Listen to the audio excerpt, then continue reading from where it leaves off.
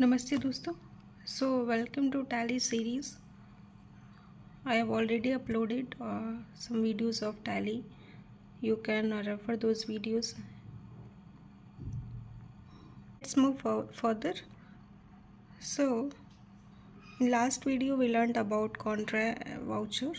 In this video we will learn about payment voucher. Okay, so I will show you by doing. This is the path where I have saved my Tally data. So I'll copy the path by clicking Alt T, Control C for copying. Then go to Tally. Control Alt V you have to press.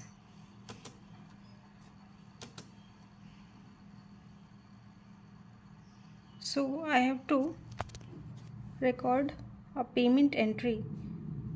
I'll go to voucher. Okay, here you can see on top left that a type of voucher selected is already payment, but from here, let's suppose if it was a receipt, then what you have to press? You have to press F5 or function F5, or by clicking on payment on right hand side you can go to payment voucher, then date of payment. Since this is educational mode, so all dates on all dates we cannot record entries, so I'll select here. Payment can be made through either through cash or bank, or there can be adjustments, like from a debtor if we have a balance to be received and we purchase something from that person only, so that account can be adjusted and it will be shown under journal. So later I'll show that as well. In this we will learn about basic entries and payment that is through bank and cash. Let's suppose that we have an expense of Xerox expense or photocopy expense, whatever you call, of rupees 100 or 1000 you can take. So what will be the entry as per golden rule? This is an expense, so we debit all expenses as per golden rule under nominal, and then if you are making payment through bank, then we will credit bank because it's going out.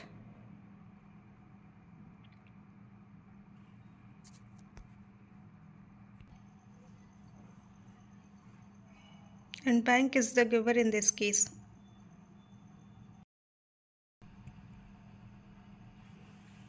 So I'll see if office expense is there or not. No, there is no ledger. In last video I showed you how to create a ledger. I'll press Alt C. You can see Alt C I pressed. Then I'll type office expense. Here I am taking photocopy expense as office expense. You can create an account named photocopy expense or Xerox expense, or you can show office expense based on materiality.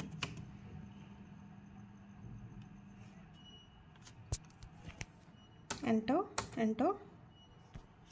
This is indirect expense.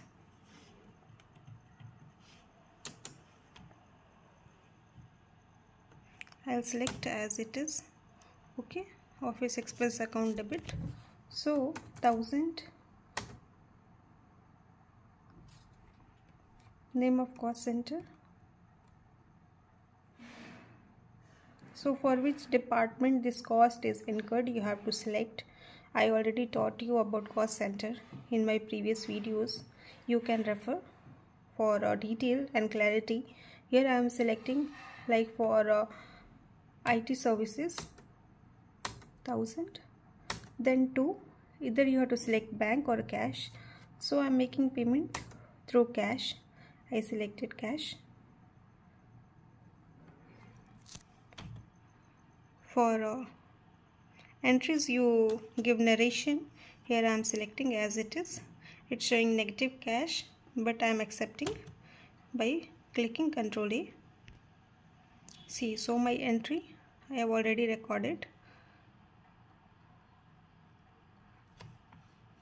That was through payment was through cash. Suppose I made a payment. Let me check the creditor. If there is any creditor, I'll make payment through cash. I mean bank. Okay. Okay.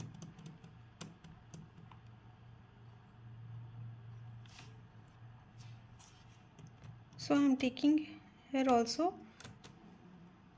office expense only.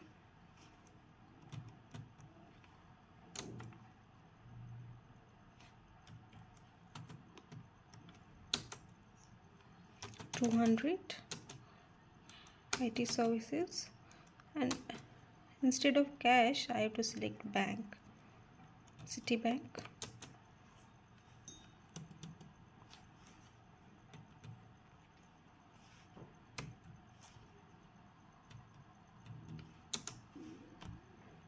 So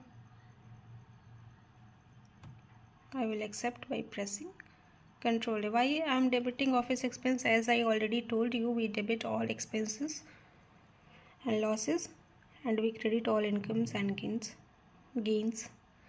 And in this case, bank is the giver, so I am crediting. Control A I pressed.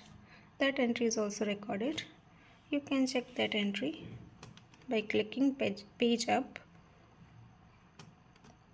Okay, this was my first entry, that was payment.